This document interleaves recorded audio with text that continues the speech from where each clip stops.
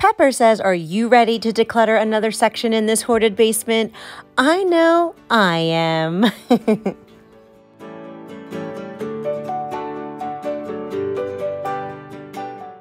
It is that time of the week again. It is time to declutter another section in this hoarded basement.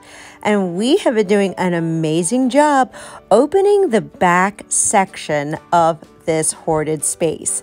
Now, this is what we did last week, and I feel in my gut that maybe we should move over here because this is a hot mess, and I feel like let's just complete that back section of the basement and clear it out. Now, some of the bins over here, these are the labeled keep bins from previous declutters.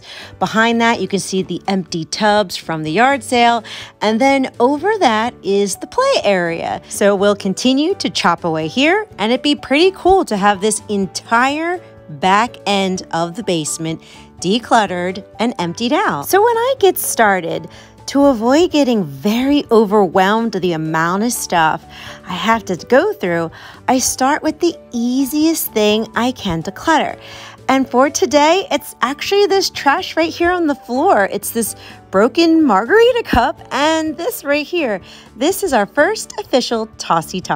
Now over here are some collage frames that I created back in college, so that's very sentimental. I'll wipe them down and store them in that proper bin. Next, I'm going to let go of this mop because I already have a mop that I enjoy and use upstairs, so there's no need to have two of them. I can let this go. Next are these outdoor Christmas wreaths. Now, I'm going to be doing a big KonMari method on all the Christmas decorations, probably in the beginning of November. So I'm going to put this in the Christmas cave where all those tubs and decorations live. Now, here is the bottom to that margarita lid. So that's a tossy. And underneath of this old sewing machine is just more trash that looked like it kind of got funneled back over here. So we have to clear this section out. Now, Pepper, the decluttering kitty, she is checking out the space since I can't get back there.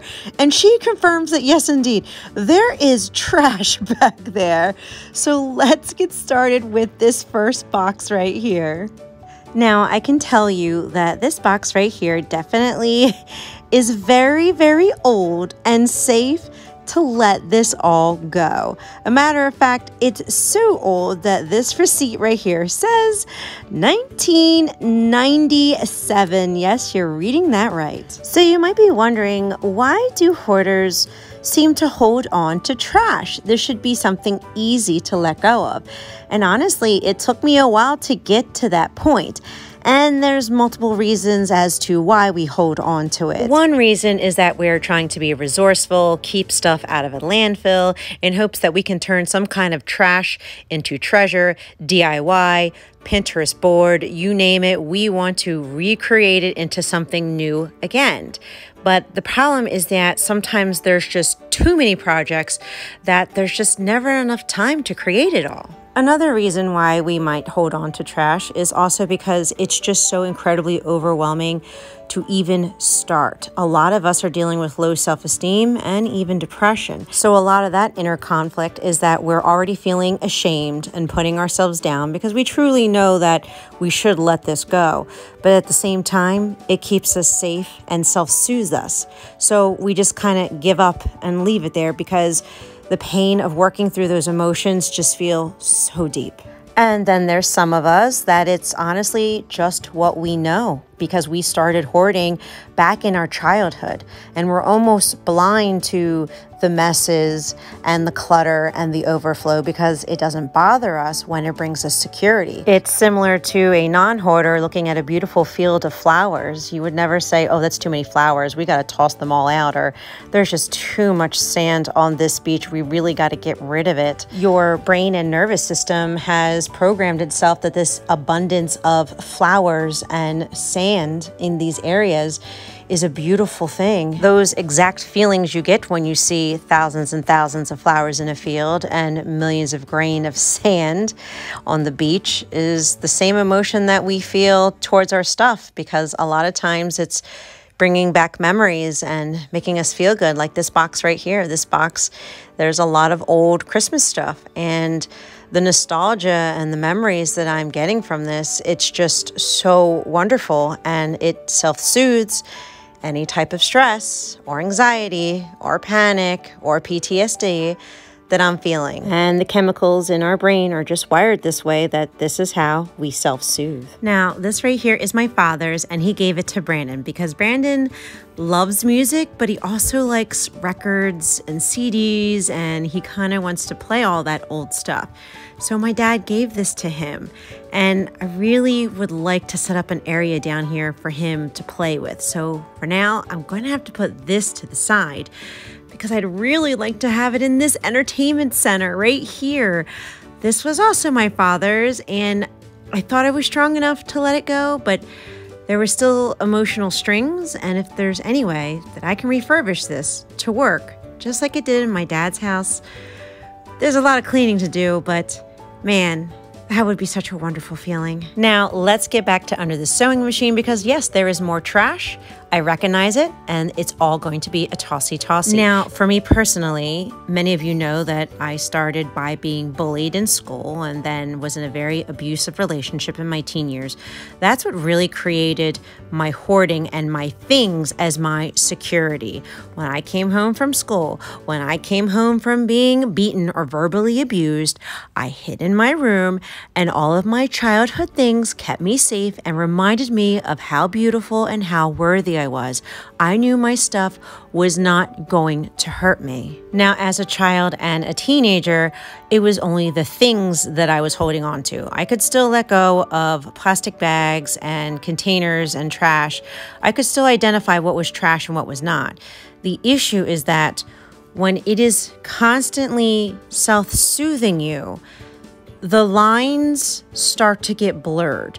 The definition of what is trash and what is not trash start to blend in. The bag of hangers once gave me security, and I could give you a million reasons why I wanted to keep it, but now I can let this go. Same with the empty box. The problem is when your nervous system is triggered and it doesn't feel safe, and it's sending all the alarms because I'm scared, I'm anxious, I'm depressed, whatever. It's saying, oh, I know what to do. We're going to hoard. That's protect us each and every time since childhood.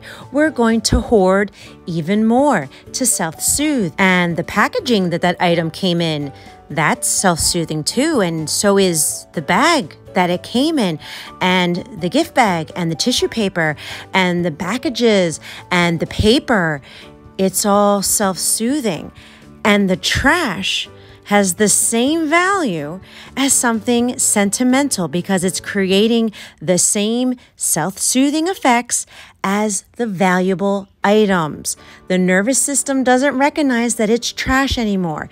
It's just recognizing it as a self-soothing item. And our brains are shooting off those chemicals like, let's hoard, let's hoard, let's hoard. Still not enough. We're still not calm yet. Okay, let's keep hoarding. There's no limit until it feels good, until my body and nervous system are like, okay, we're done. We're calm. And it worked. And then my nervous system takes that information, puts it into the data bank, and it's ready for the next catastrophe because it knows what to do. And our nervous system is just protecting us when we go into those fight or flight mode. And however we coded ourselves in childhood and growing up over and over again, that's what it recognizes. That's why I have to make these decisions emotionally and do baby step decluttering and let go of what feels right in my heart, because I am reconditioning that nervous system that I'm still safe. If I let all of this go, I can still continue on to my day with happiness and peace without triggering an over-the-top panic attack. And there are many other reasons why somebody would hoard trash and feel the need to do so. I just want people to really understand the mindset behind hoarding disorder, and also to let other people know that you're not alone in those emotions and behaviors. And I really want you to know that you can recover in this, because this is today's tossy pile, and it is a lot of stuff. Most of it is going to get recycled as best as you can. But in previous years, this would have been too much for me to let go of in one shot. It would have been debilitating to my day. But with consistency, doing it every week, and having the love and support of all of you, my YouTube family, it's the only way that it's possible, because you gave me loving acceptance for who I am.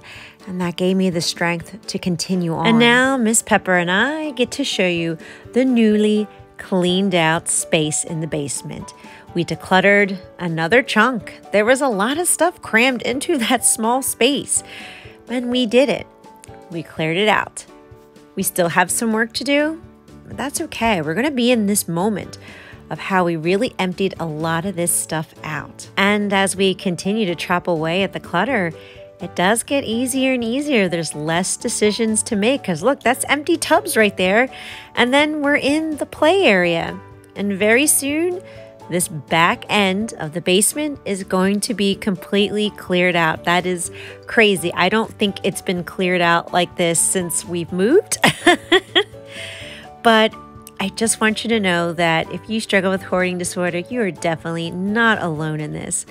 And my hope and my prayer is that this video encouraged and motivated you to declutter something in your house today too.